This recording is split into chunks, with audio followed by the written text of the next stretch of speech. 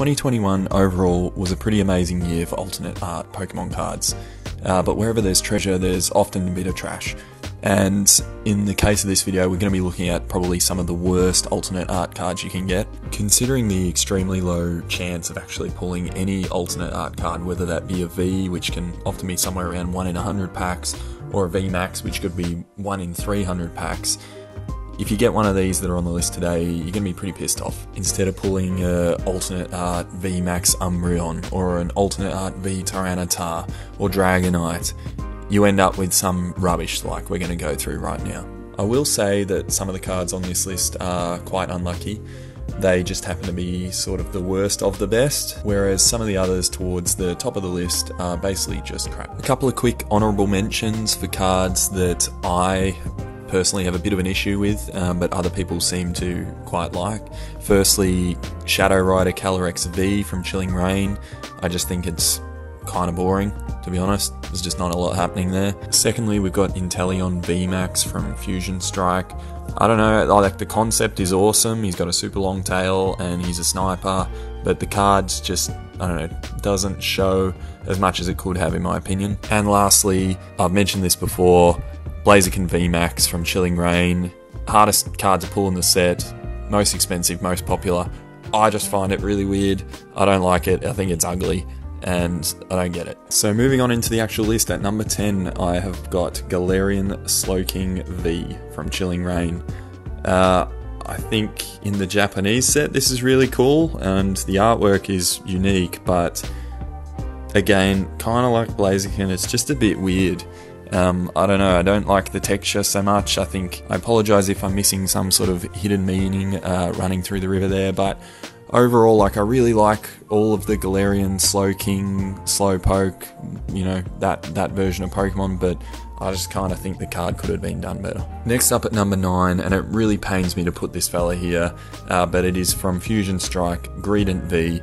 I actually personally really love this card. I think it's bloody hilarious. He's got all these little minions dragging him around. He's just sitting there scoffing up food, and he even has a move named Nom Nom Nom Incisors.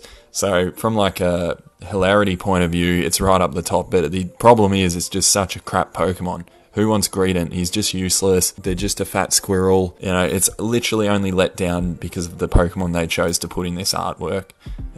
So unfortunately, I've had to chuck him on the list. Next up at number 8, and in a similar vein, we have Golurk V, whose artwork is actually kind of nice. Like, it's very unique. I like that he's at least doing something, so it probably puts him a bit higher than some of the other cards on this list. At least he's not just sitting around, he's putting the work in. But again, he's a bit of a nothing Pokemon. I mean, he looks a bit cooler than Greedent, but the artwork probably just doesn't have quite as much going for it. Yeah, I feel bad putting him here, but it is where he is. At number 7, we have Medicham V from Evolving Skies. To me, he kind of looks like that weird friend that we all have that's always doing something stupid and doesn't realise that everyone else is making fun of them at times. It kind of looks like the other Pokemon have just put him in his own little circle and asked him to dance like a clown.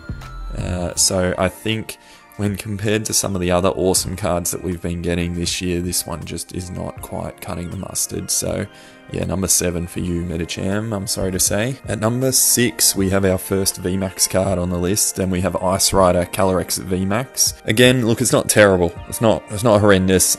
I'd still be happy to pull it over a nothing pack, but for the odds of getting a VMAX card being so low, like 1 in 300-ish, maybe even more, and then you pull this one instead of that super sleek Shadow Rider Calyrex version, I just think he's a little bit disappointing. He's not really offering as much as he could have for an ice horse with a rabbit riding it. And moving into the top 5, we have Noivern V, a game from Evolving Skies. A stacked. He gets points for his uniqueness. I like the Batman-esque dropping down sort of action that he's rocking. Backdrop's just very basic, not really showing much.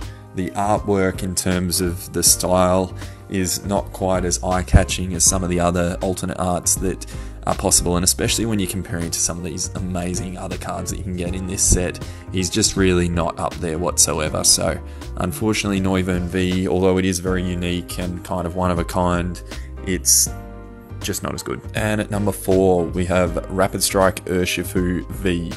I think he lost a lot of points because he basically looks exactly like his full art version, but he's a million times harder to actually pull.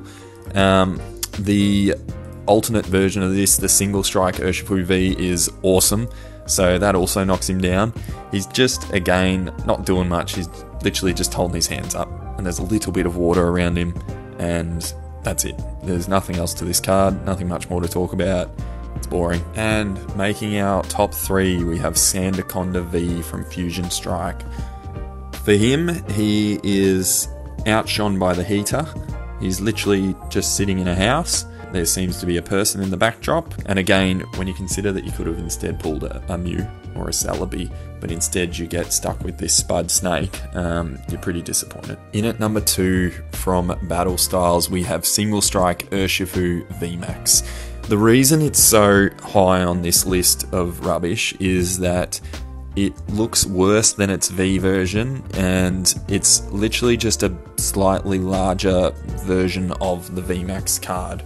It has some red-ish clouds in the background, but otherwise it's just a picture of this thing standing there with its fist up.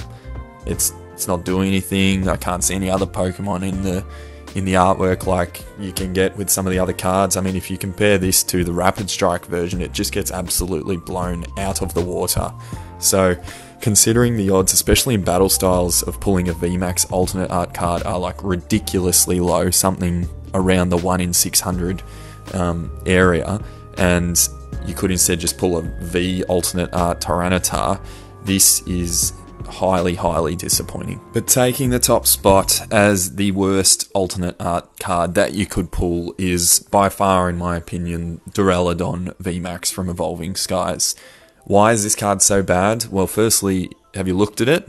Like, it's just a skewed building with eyes and pink farts floating around it. But I guess the other thing to consider is just how good of a set Evolving Skies is, and some of the other VMAX cards that you could have pulled instead. So you just happen to pluck a pack out that's a 1 in 300 odd chance of getting something so good that's an alternate art VMAX. You know all the options in this book. There's Leafeon, there's Glaceon, you've got Umbreon and Rayquaza, and you get this rubbish building that's just made a bit of a hole in the dirt. And that's where he belongs. He belongs in the dirt, and it was a waste of time putting this card together, and it's just so sad and disappointing for anybody who pulls this, knowing what else you can get. I feel for you guys, and I'm sorry, because this card sucks. Thanks again for listening to my ramble. I do feel a bit bad because overall we got so many amazing cards this year, and even on this list, some of them aren't that bad. Greedent, I mean, I love you. I'm so sorry for putting you there, but, you know, it is what it is. Let me know in the comments if you agree or disagree. I'm assuming disagree. It seems to be the common trait here, but it's good to get other opinions, and thanks for watching. See you next time.